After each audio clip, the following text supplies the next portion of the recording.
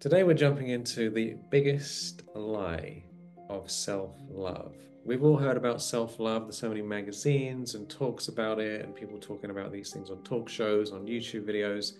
But what does it actually mean? What is self-love? Shireen has 9 secrets to self-love, which she's going to dive into. And we're going to share some stories, some real experiences, and learn some of these myths, some of these toxic ideas about self love that actually stop us loving ourselves and what real self love is. So, welcome to the podcast. Hello, Shireen. Good morning or good evening. Hello, Michael. I'm always very surprised when you put me on the spot. Well, but that's the whole point of the podcast, to put you on the spot and see what happens, isn't it? Right, right. So, self love, this was your idea. Why did you want to talk about self love in the first place? It's that time of the year, and maybe by the time the podcast airs, it will be a different time of the year. But it's good to take stock. It's good to really think about these things. It's good to see where we are at with it. Because sometimes I feel we um, lack self love. And because we lack self love, we don't care for the self. And just, like it spirals down. Like one thing leads to another thing, leads to another thing, leads to another. So, lack of self love causes loads of problems. Is that what you're saying? Loads of problems, loads of problems. I used to the meditation center at one point, we used to have a lot of people who went to AA Mm-hmm. and NA come to our meditation classes, and they used to tell me, what if you slip back into having that drink, right? It just takes one thing to go off in a day where you feel it just spirals down, and then you want that drink. And it's the same with self-love. It's just one thing needs to go off track, and then you just spiral down and into a funk. Very interesting. So we're going to be talking about some of these things to avoid and things to do. And right at the beginning, I just wanted to share a story about this. And this is one of the key things with self-love is what actually do we need to do to get self-love? I had a client many years ago, and she was living in Canada. I remember talking to her. She was in up in somewhere in Canada. And she was doing all these sabotaging things to, she wasn't eating right, she was getting up late, and she wanted to get up early. And there's a long list of things that she needed to do, wanted to do. She said this to herself, I want to do these things, and I'm not doing these things, and I don't like myself. And so one day she said to me, what is the one thing I can do to have self-love, to love myself, because I don't like myself, because my life's a mess and I'm ruining my life. And what she was looking for, I could tell from the question, what she wanted me to say was, here's this magic thing, this wonderful magic thing. And if you do this magic thing, then Hey, you'll you, have you know complete what you should self-love. have said? If you give me What your should I say? like $10,000 credit card or something, and then you'll have self-love. I think that's what a lot of people do, right? But she was like, where's this magic thing? What is the magic thing, right? She wanted this like mantra or this one practice or whatever it was. That's I could tell.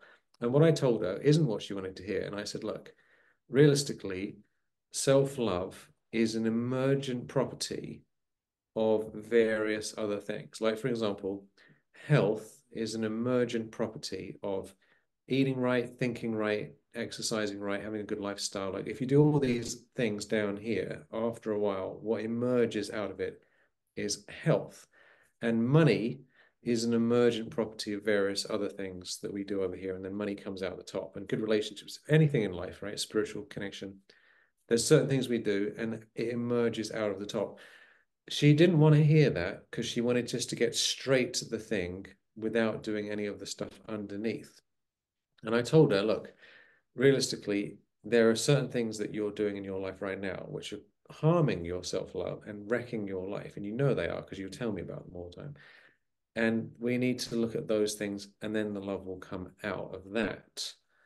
But she didn't want to hear that. And so we're hopefully everyone listening to this is happy to hear this, right? Because if you've tried everything else and you've tried it, because all these magazines, here's this wonderful thing, love yourself. Like I have a bunch of chocolate here, right? I thought I'd just show you my big stack of chocolate, right?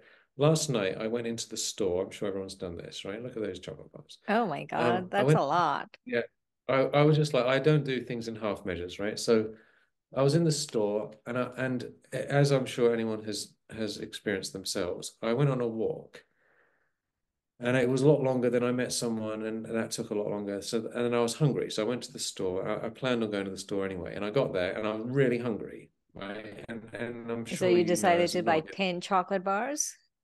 I'm just wandering around, my blood sugar's crashing, and I'm like, oh my God, I need to eat something. So I started in the vegetable section and I got all these wonderful things. And I should have probably just left and eaten an apple.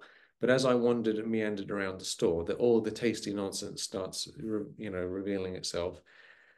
So I came out there with a big stack of chocolate bars, and then I ate slightly too much last night because I was really hungry and low blood sugar.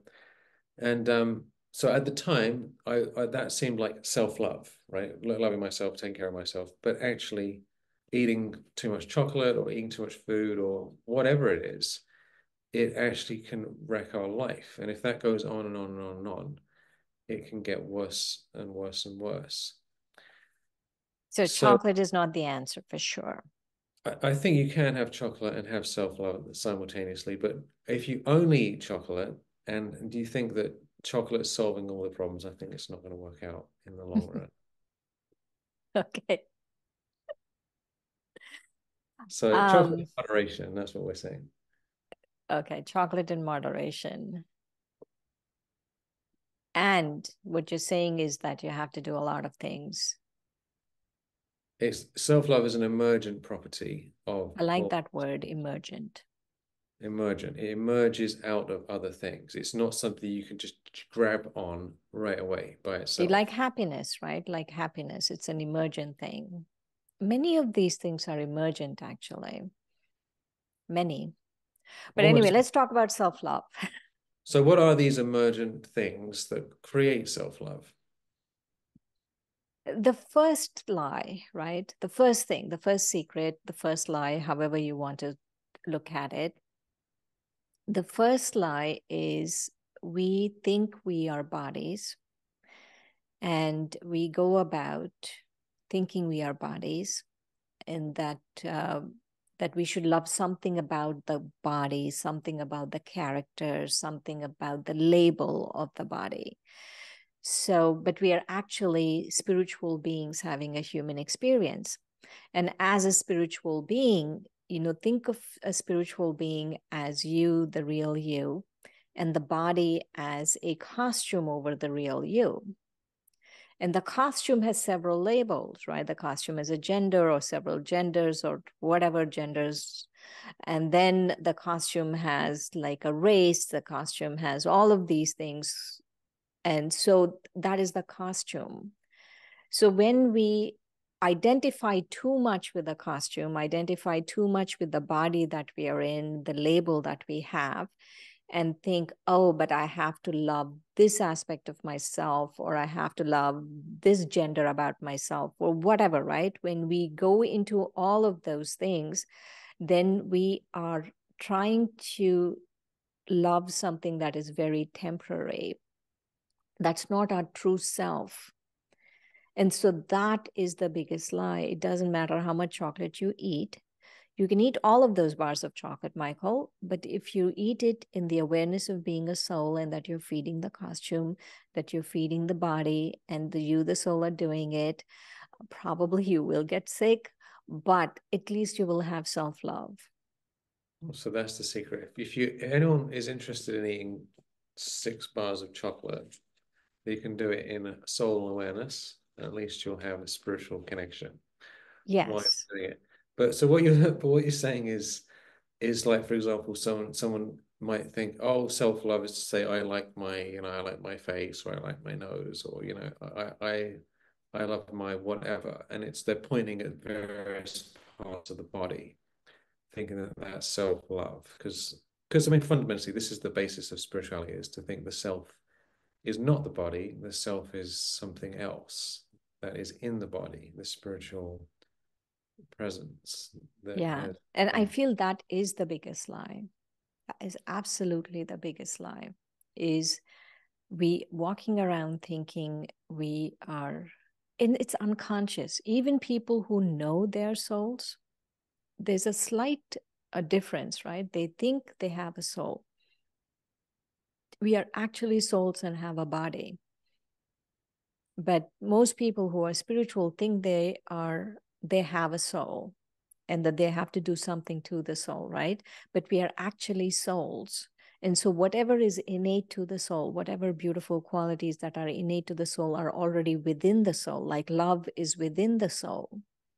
And so to really have self-love, then when you identify with your true self, with your authentic self, then that love emerges.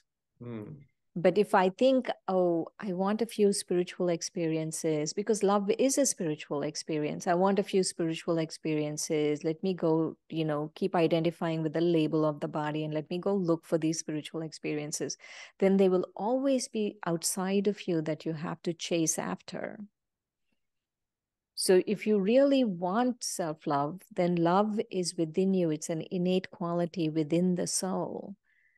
And to just identify yourself as that spiritual being. I am a soul, not I have a soul. I am a soul. I am love. that's such a huge shift in consciousness. Really, what we're talking about is self-love, real soul love, love for ourselves, the soul, rather than body love. Because what people normally think of self-love should actually be termed body love, love for the body. And there's nothing wrong with loving the body in and of itself. Like we should look after our body and make sure it's taken care of properly.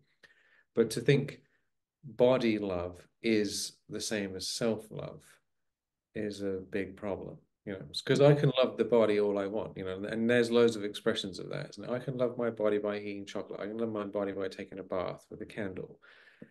And there's nothing wrong with taking a bath with a candle and having a nice rest, but that's not loving ourselves. This is a very, very deep thing. And I think most people don't really know about these things first. I mean, people listening to the podcast have thought about this because nearly everyone who's interested in spirituality believes I am a spiritual being having a human experience.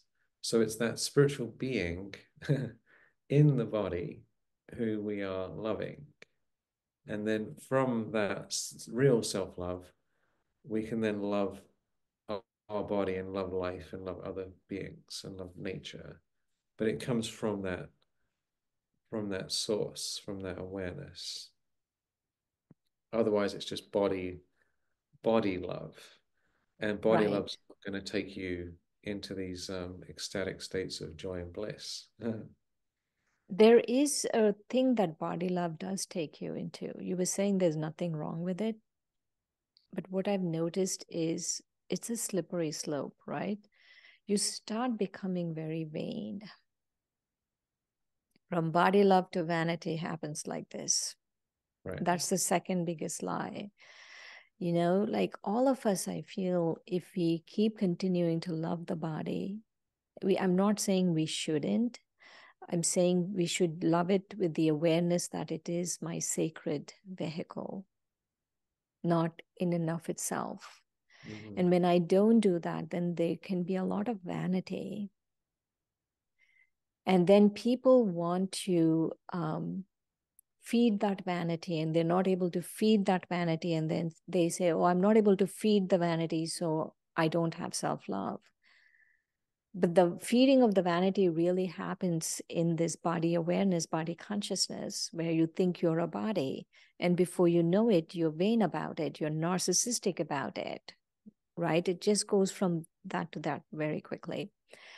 Because, like, what we feel is the vanity is like there's an excessive identification, an excessive pride around the body, around the identification of the body. And then not only do you have it, then you want some other person to come and validate that for you. And Right. so many psychological problems come from that, right? And so loving the body is wonderful, but you have to love it with the awareness of being a soul loving the body. That's extremely important distinction because a lot of people love the body and they're not aware they're a soul. And the danger of that, unfortunately, let's just imagine a car instead of a body. Imagine someone loves their car. Let's say they've got a nice Tesla, right? And they love their Tesla and they look after their Tesla and they make sure it's clean and they've got white seats and everything. And they like that people notice that they're driving a Tesla and it all seems fine, right? And then one day someone keys their Tesla or stabs the wheel or the battery runs out and they lose it, they can't have it and they have to get some other car. That's going to cause them all kinds of problems according to how much love they have for their Tesla, but the amount of like attachment and oh my God, my identity is all wrapped up in this Tesla. If it gets trashed or taken away or broken or someone doesn't like it or whatever, then all of those good feelings just get totally drained. And I think this is the issue with this body love is that as soon as we feel sick or we get older or someone doesn't like us or we whatever, there's like so many ways that this can go wrong. And then all of our joy is destroyed, our self-respect is destroyed, and we don't feel a permanent and more reliable state of like Yeah, happiness. right, right. And that leads to a lot of psychological problems, actually. A lot of the narcissism, all of that these days is because of that. Is Mhm. because not only you're validating your body, but you want other people to validate it. I mean, this is what's going on Instagram and social media, like day in, day out, I know people who spend such a long time getting their photographs just right, younger people normally. And they say things like, "Oh, if I take a picture of myself in a bikini, I get um much more love, right? Post a quote, a spiritual quote. I've heard this from the sisters in because a lot of these platforms are sort of that way inclined. And if they post a spiritual quote about something, no one cares. But if they take a picture of them in a bikini, looking attractive, then everyone's like, "Oh my God, she's so hot" or whatever. But they're like, I don't really want that validation. I'd rather people appreciate the deeper part of me. But we live in such a world that no one really cares about that, and they just want to see the pictures, the You body. can't walk something like that back, right? Well, You let's think hope it's someone just can. free, or I'll just post myself a few bikini photos and then you know, I'll get a few likes. And then what? Then what? Typically it goes on a slippery slope and it becomes more and more and more that way and they might end up with OnlyFans or whatever it is that so it's like that's all seems like self-love but it's really body love and then it's body appreciation and then Y- it starts to going in a direction that their real self is not being given that regard. The third aspect, the third aspect of self love. The third aspect of self love is we have to have a vision of ourselves the way God would see us. So when God sees us, this is a secret. When God sees us, he's only seeing the soul, he's not seeing the body. He doesn't care that I'm Indian American, that I'm in a particular age. It doesn't matter if I'm 90, if I'm 105, I am 4, I'm 5, it doesn't matter. God will only see the soul. And when God sees the soul, he has the highest vision. And so if you're not able to receive God's vision for me, if I'm not able to receive God's love for me, is because I'm seeing myself as a body, as a label, instead of this eternal soul. And so when I see myself as an eternal soul, and when I connect with the Supreme Soul, then there is a lot of love pouring into the soul, a lot of love pouring into the soul. And that love activates our self-love. There's a memory deep inside all of us of love and being loved. There is a deep memory, but I have to be able to be in the right frame of mind to switch that on. So what is, why don't we discuss this? What is self-love then? Like what is the feeling of it? What does it mean? Because we've talked about what it isn't and what it is. What is it exactly?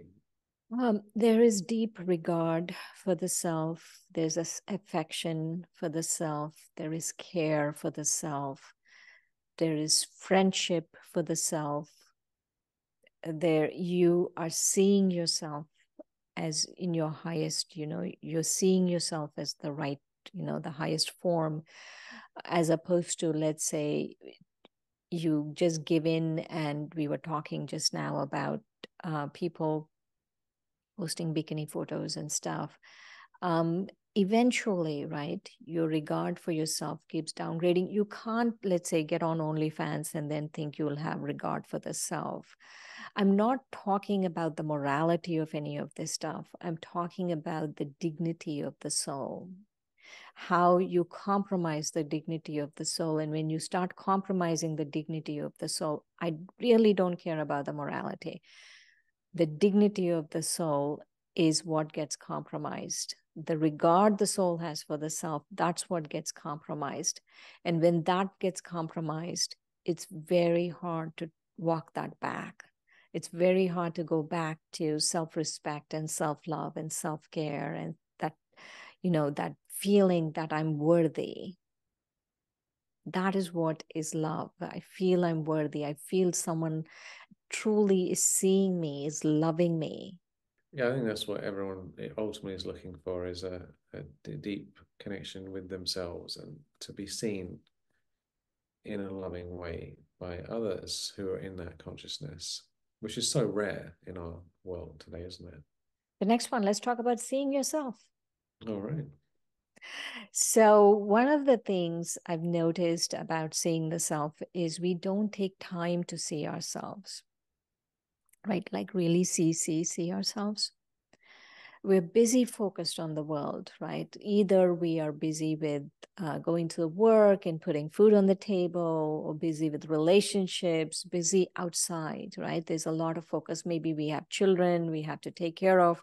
So there is a lot of focus outside, and you're seeing outside, and you don't tend to see yourself. Recently, I was reading that the highest suicide rate in India was among housewives, because at some point they become invisible. Women, right? A woman of a certain generation, they become invisible. But you shouldn't become invisible to yourself. It's okay for other people, like when you're young and you have a great bikini body, you can post pictures and everyone is looking at you. But there will come a time when you're not young, right? Time moves very fast, actually, that way. And then no one's seeing you. So you have to learn to see yourself from beginning. You have to learn to see who you are, not just validate yourself based on what others are saying you.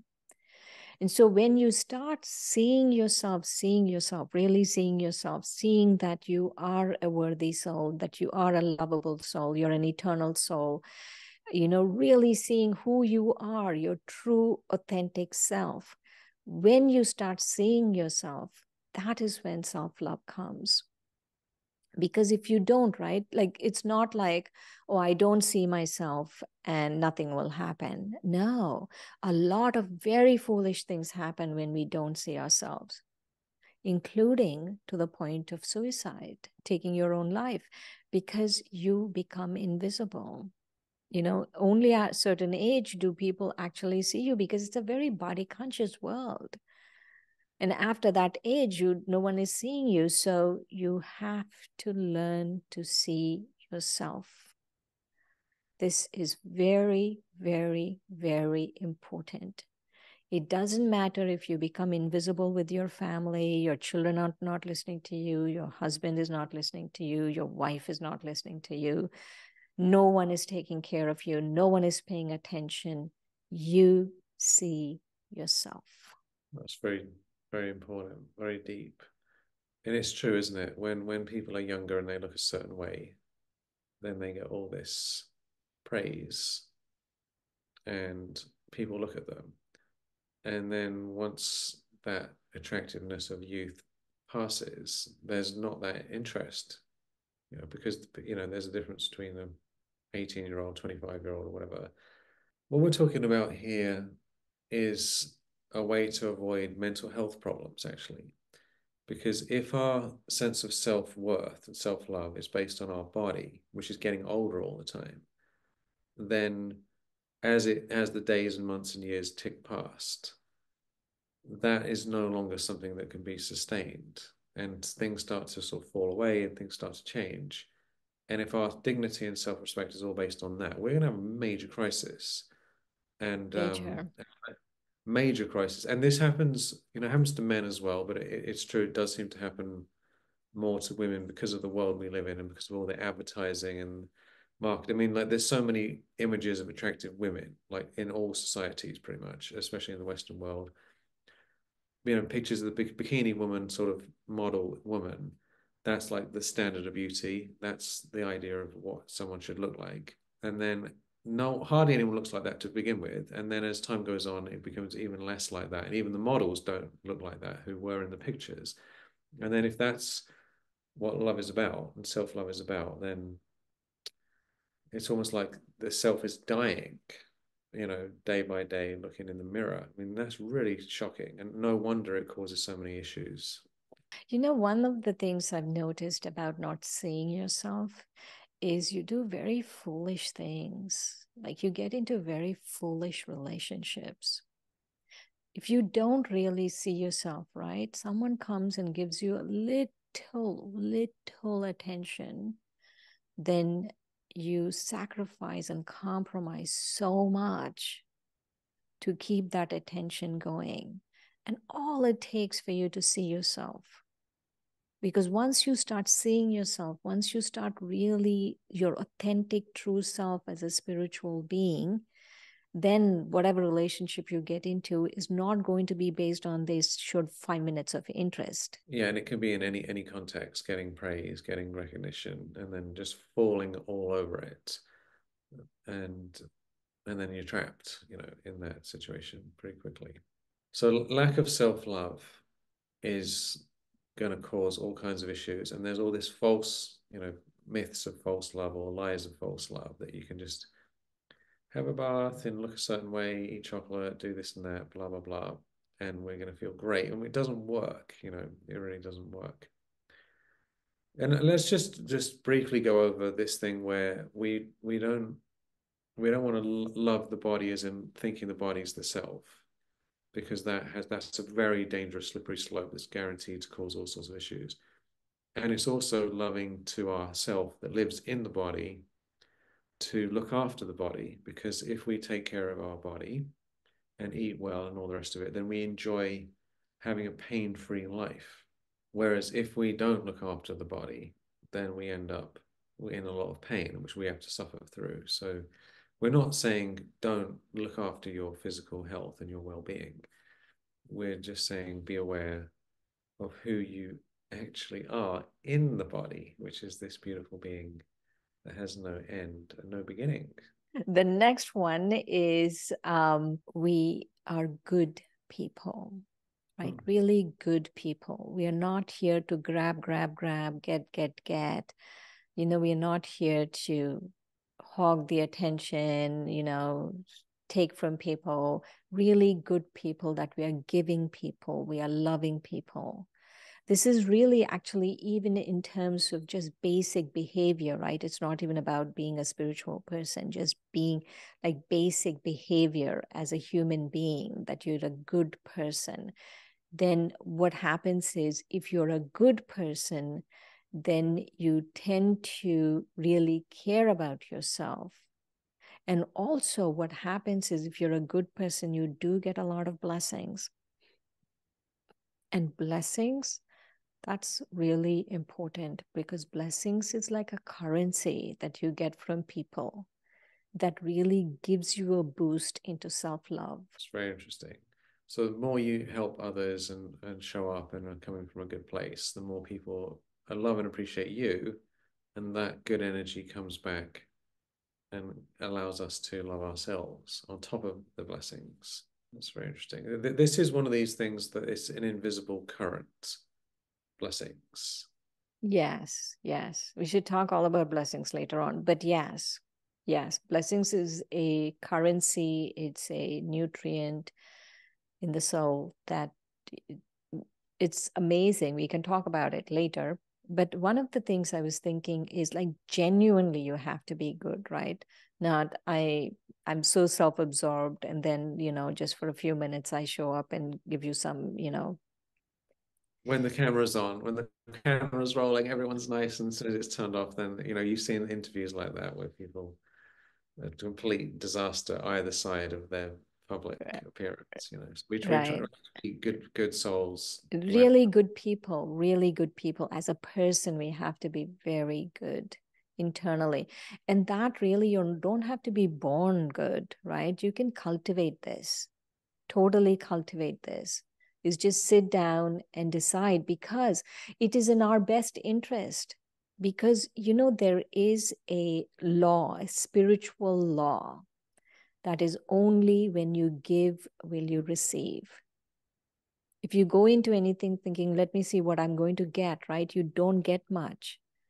When you give, that's when you receive. And so keep that law in our awareness and then just keep cultivating this goodness, cultivating being a good person. Yeah, this comes back to the emergent property of self-love that when I was talking to this person many years ago as a coaching client, she wanted to have that self-love and self-respect without basically developing things in herself to be a good person, essentially, because she was, by her own acknowledgement, she was wrecking her life, which is why she wanted help. So we can't just screw everyone over and ruin our own lives for ourselves and somehow get self-love. It doesn't work that way.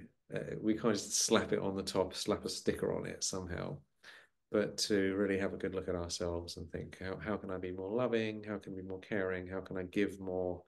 How can I genuinely care about other people's well-being? And then it all comes back from there. All right. Next one. Yes. Oh, yes.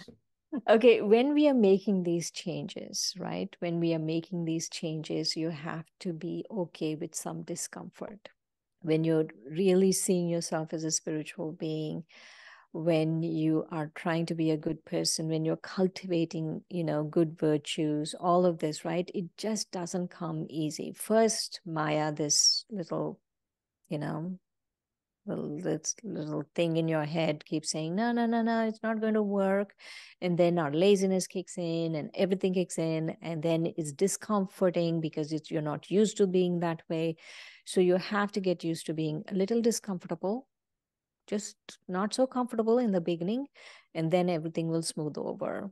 But just be prepared for the discomfort. And this applies to everything, doesn't it? Whenever we make a change, we're going to have some level of discomfort and distress to some degree, um, until we get used to it. And And people around you also, right, Michael? It's not just you. it can come from various places, can't it? Mm-hmm.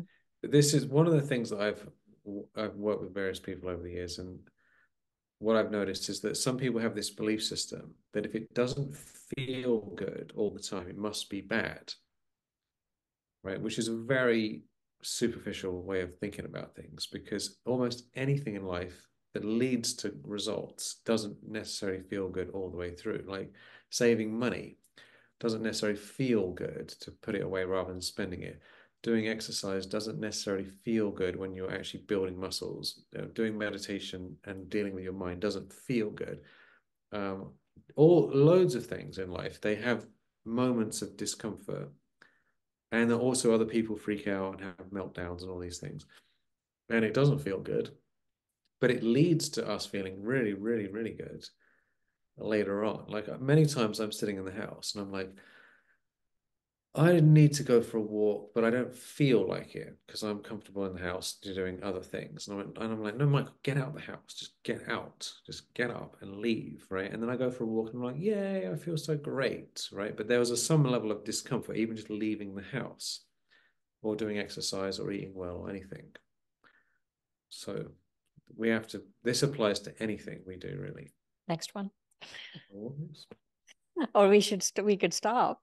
no, I'm sure there's more magic and wonders yet to be revealed. Okay, this one is a self-assessment. So even before self-love, we need self-assessment. Remember, you were talking about your client and self-sabotaging patterns. And so there has to be a self-assessment. Honestly, you have to look at yourself and see what patterns in your life are ruining your life. And those patterns, and don't be afraid to look at it, right? People are so afraid to look at themselves. Well, I don't know what they think is going to happen. Nothing happens. You will come out of it more beautiful and more lovely and more happy and more joyous and more peaceful and more love for yourself. And so just to look at yourself honestly, because you remember, right? You have to remember something about this goo that is on the soul, right? Not so good things that are on the soul. That's just actually the surface. Right below that is beauty and nothing but beauty. So don't be afraid of this surface goo. Just go below that and just keep going, keep diving in, keep going in and keep going past the goo and keep assessing what is this goo that is preventing me from going deep inside myself. This self-sabotaging patterns, this really wrecking my life. What is it that I'm doing? Because once you go past that, then you really go into your true self and then you really see yourself. So how does someone do that? Like if someone, Uh, I want to assess my life, what should they do practically? Practically is start taking stock, right? Start taking stock. In the last year, when were the times I really felt low? When were the times that I really did not love myself? Or something was off. I was depressed or feeling low or whatever, right? When were those times in the last year? Then are there any patterns in your life? Write down all the patterns that are going on in your life. Are there any patterns in your life that kept reoccurring, right? A reoccurring theme, like someone at work is constantly bothering you. Of course, it's a dynamic, so that person could be bothering you, but also something in you is getting instigated. So you need to write all of these patterns down. So write these patterns down and then sit very quietly. What I've noticed is in meditation, especially in the morning, when you sit very quietly, right? It's not like you are addressing a situation or addressing a pattern or addressing this or that. But in that quietness, in that just being a soul and just connecting with yourself and connecting with the higher power, when you do that kind of meditation, you are able to really become very quiet and you're able to understand, you're able to see clearly what's happening. And so you have to be able to go beneath to see clearly what's going on inside you. That's right. If someone just wakes up at 3 o'clock in the morning, right, and they're not even doing any meditation, if you just wake up at 2 or 3 o'clock, 4 o'clock in the morning, and just sit there and don't do anything in silence, a lot of stuff will get revealed. Just because all of a sudden, because the atmosphere and the mind, just whatever's going on is going to come up to the surface just by getting up early in the morning and sitting in silence. So silence reveals a lot to us. And if we write down what's going on, it'll all come out, even in one day or 2 days, 3 days, or a week. So much will be revealed to us. One last one. Yeah, great. If you feel you don't love yourself, just stop it. Just stop it. Why would you think that? You are a beautiful, lovable, peaceful soul. So stop it. Stop feeding your mind stupid things. Stop doing all of that nonsense. Just stop thinking all sorts of negative things, just stop it. It is as simple as this, it is as simple as this. Just stop it. Life is a decision, isn't it? You just say, that's it. Just in your head, stop it, stop it, stop it. Okay. And then come back to the spiritual awareness. So that's it. I'm not sure there were 9 or more, but that's it. So why don't we do a simultaneous breath and in self-love? So we can just take a nice deep breath in and let it all out. And again.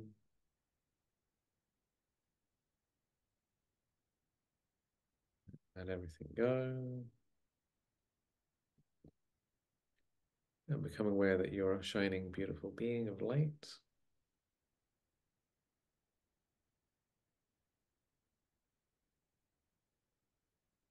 And remember that you love yourself, the soul that you are, this wonderful presence that's always with you. You are with yourself.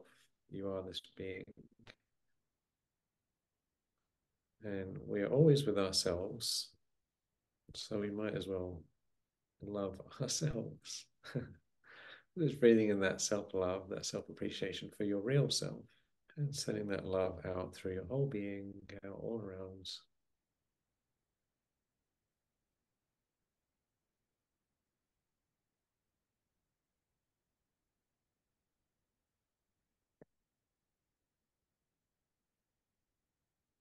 Yay.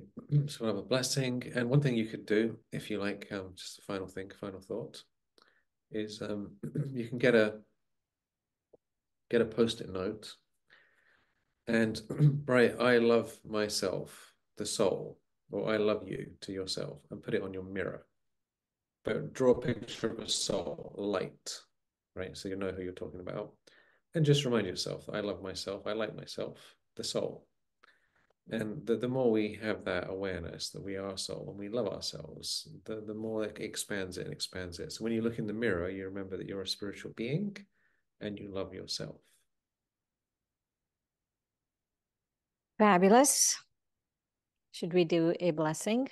Awesome. Okay, let's open it. Nope. Acceptance. You fully embrace who you are and are at ease with it. Having let go of all pretenses, your true nature shines through. This genuine self-acceptance brings a sense of security and inner peace, gifting others the freedom to be themselves. I'm gonna read it again. These are very Oh, deep. read it again. I think these blessings, they're very deep and there's a lot in there. So we need it twice. Acceptance. You fully embrace who you are and are at ease with it. Having let go of all pretenses, your true nature shines through.